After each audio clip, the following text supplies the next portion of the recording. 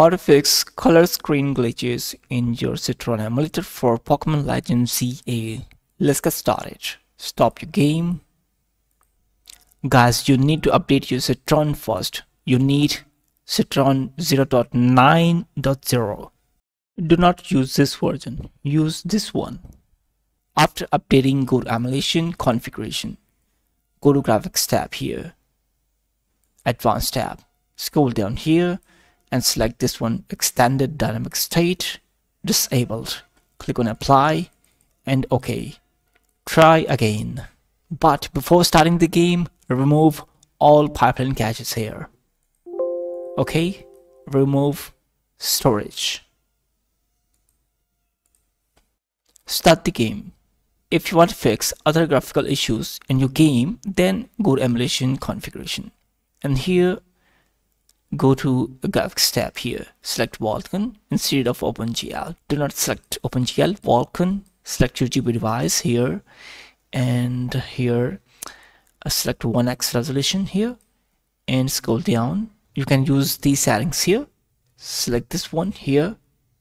And click on Apply. Go to CPU. Select this one here. Apply. And Advanced tab.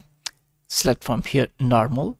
This one, Apply, and select this one, and compress best quality. Scroll down and uncheck this option here. This one, Apply and OK. Right click and go to File, open Citron folder, delete shaders, and remove all pipeline caches. Try again.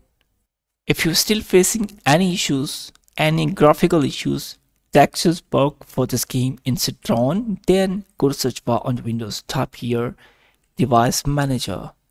Go to Device Manager control panel and go to Device Display Adapter here. This one, right click on your GPU device, Properties and Details. You can see drivers here, drivers tab. You can see driver date already, driver version already installed in your system. Make sure your driver version are up to date. Please update drivers for your GPU. If you have already updated version, then you can use rollback driver. For more settings and solutions, right click on it, go to display settings here and scroll down here, graphics settings here. Check this option here and go to browse. Go to Add, go to your Citron Emulator, and here's my Citron.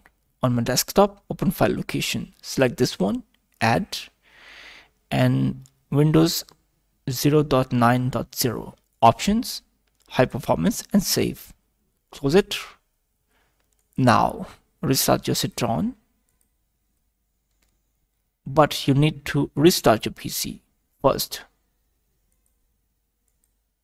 Restart your PC now. After restarting your PC, open your Citron. Now here, select handheld. From here, right click on it and remove all pipeline caches. Remove storage. If you are facing stock issue, black screen, then cache storage and try again. If you're still facing an issue, then go to search bar on your Windows, type your run, press enter. Go to local app data %, click OK. Scroll down, close your Citron, go to temp, search for Citron Emulator. This one, delete it, or you can delete all files and folders from your temp folder. Hit delete. Some files cannot be deleted, so you can skip it. Now go back to your NVIDIA folder here and delete this folder. So you need to delete GL cache and DST as cache. Delete all folders from here. Hit delete. Close it. Restart your Citron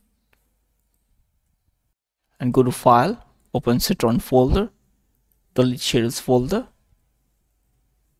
Right click, remove cache storage remove all pipeline caches, and it's done. Play the game. Please subscribe the channel.